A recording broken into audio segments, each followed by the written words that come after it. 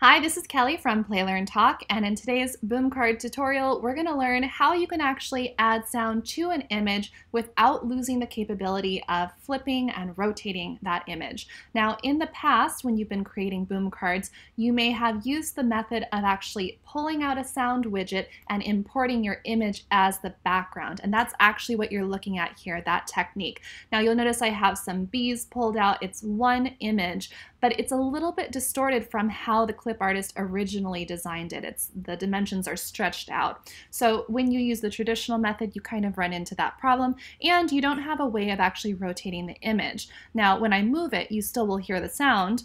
Bees. Or when I click on it, bees. You hear the sound because it is a sound widget. So let's go ahead and take a look at what we're going to create in just a couple seconds. Here I have two images. These are not sound widgets, but they have the sound attached to the image and they move together as one. You'll notice the bees on the left are in one particular position, and then the bees on the right are actually the mirror image of those bees. All right, I can move either one of them.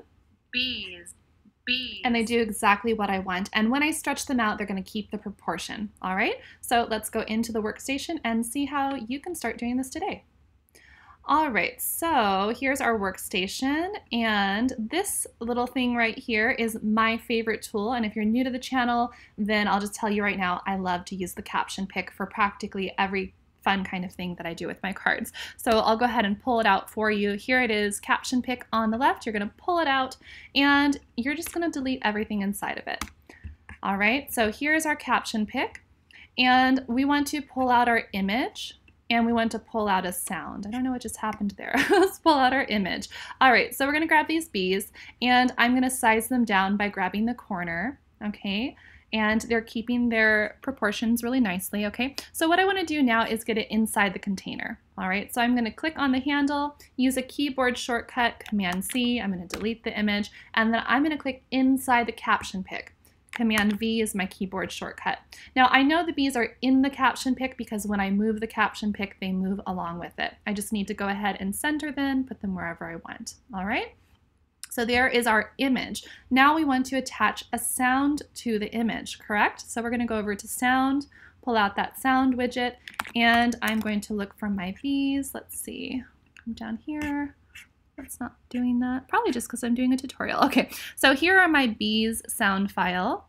Bees. I'm going to click on that, and now I want to do the same thing. I want to get my sound file into the caption pick. All right, so I'm going to click that blue tail, Command-C shortcut, delete it. And I'm going to be careful not to click the image here. You notice when I hover over the image, it highlights both of the containers, or the image and the container. I want to make sure only the container is highlighted like that. So I'm going to click on it, and then I'm going to use my keyboard shortcut, Command-V. So now my sound is inside of this container, all right? I know because they all move together, okay? Now, in this example, I want it to be a draggable image, so I'm going to point out I'm not making this image draggable or the sound draggable, I'm making the container draggable.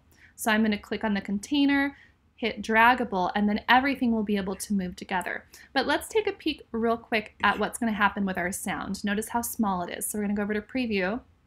And when I move this image, the sound does not play, and we have this really hideous sound icon just right there, okay? So it only works when we click on it. So let's go ahead and fix that really quickly. And we're going to move the sound image up. I want it to be the entire box here, all right? So there's the sound image. However, we have this, you know, big icon blocking our image. So we're going to go over to where it says background and hit this on the far left, the transparent image. All right, so the sound icon is gone.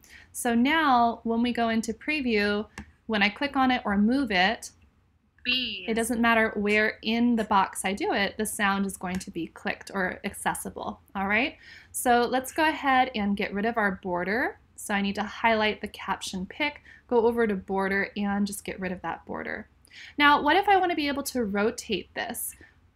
Okay, so we're going to click on the caption pick itself, and we're going to duplicate the entire thing, move it over, okay? Now you notice when I have the caption pick clicked on, over here I don't have the option to flip it, I don't have the image options, but when I click on the image, we have, let's see, where is it at? Oh, actually, okay. So the image thing is still not coming up because we layered our sound on top. So we're going to click on this part right here, which is actually our sound. We're going to go to Z order and hit back. All right, so now our image is once again on top. And when I click on image, over here, image tools pops up. Okay, so it wasn't popping up because the sound was on top. All right, so now this one doesn't have the sound on top. So now we can actually flip those beads. Let's go ahead and just flip them over. All right, so now they're two different images. The sound is on top on this one, and this, I'm sorry, is layered back on this one, and the sound is on top on this one. But let me show you how both of them work, which is really nice. Bees. So sound works, sound works, and they're flipped. Bees. All right, so I hope you found this tutorial really helpful, and just leave a comment below and let me know how it worked for you, and I will see you in the next tutorial.